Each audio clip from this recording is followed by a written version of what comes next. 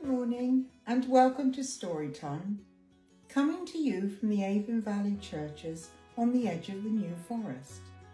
My name's Janet. Now today we've got a candle lit for a special reason.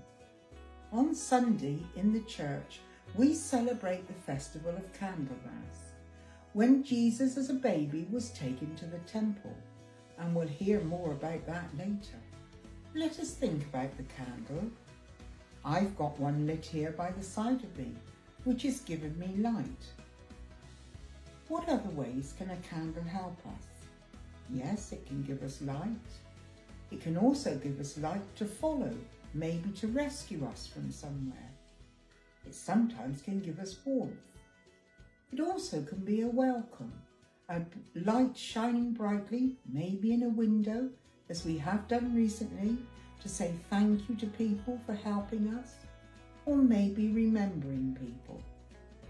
A candle can also be on a birthday cake, and you can blow it out with great joy as you count down your birthday. As Janet said, we're going to look a little bit now at why candles and light are so important in the idea of being rescued or being a rescuer.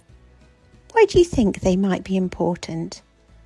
Let's explore that a bit further.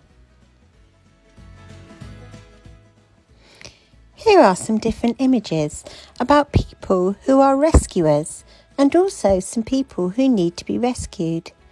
As you look at them, have a think about who are the rescuers and who needs to be rescued, and how do you think that these pictures might link to Jesus? We're going to listen to a story now about two old people who were waiting for a rescuer. They lived a long time ago, and these two old people weren't involved in a crash, they weren't in a storm, they weren't even ill. In fact, they weren't really in any danger or difficulty. Their names were Simeon and Anna, and they were friends. Anna's husband had died when she was a young woman, and she had since spent her life living in and looking after God's temple in Jerusalem. Simeon lived in the same city. Both Simeon and Anna loved God very much.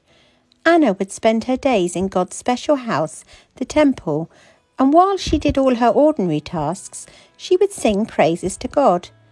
Simeon would spend his days praying and listening to God also. So why did they need a rescuer? Well, both of them were very concerned about their country and their people. The little country of Israel had been taken over by a foreign power.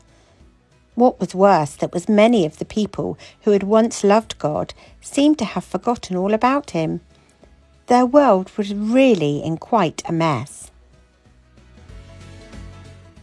Both Simeon and Anna were getting old, but they were waiting for a special event. God had promised that he would send a rescuer for his people, someone who would help them to love God again. Anna was sure she would meet this rescuer one day, and so was Simeon. One day, the big temple doors swung open, and in walked a couple carrying a little baby. This happened quite often, as the custom was for parents to bring their little babies to the temple to say a special thank you to God. Anna always loved to stop what she was doing and to welcome these families. On this particular day, Mary and Joseph had brought baby Jesus to the temple. He was only 6 weeks old. Mary had wrapped her baby in a warm shawl for the long journey to Jerusalem. I wonder if that faithful donkey had carried them along the way again. "Oh, a little baby," said Anna. "How lovely." At that moment, something amazing happened. Her old friend Simeon arrived at the temple too. That morning, when he had been praying, he had just felt that he should go to the temple. Old Simeon approached the young couple, looked closely at the tiny child, and then took him in his arms. "He doesn't usually do that," thought Anna in surprise. A big smile came over Simeon's face.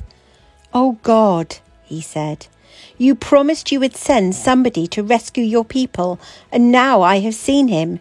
This little baby, he is a light to the world." Anna gasped.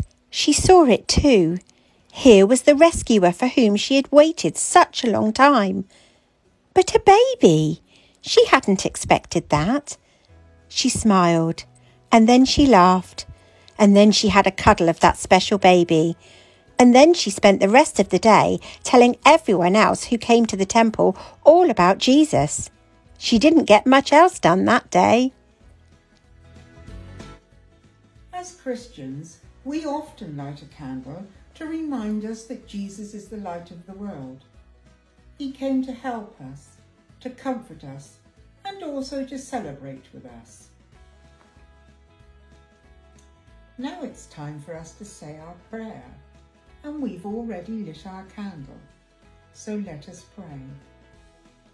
Dear God, thank you for sending Jesus as a rescuer.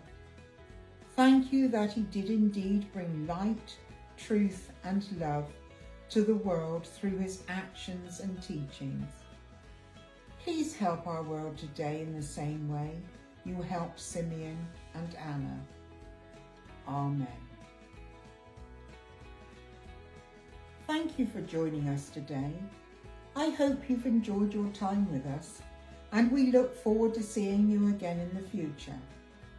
And let us end with our blessing. It's time to go.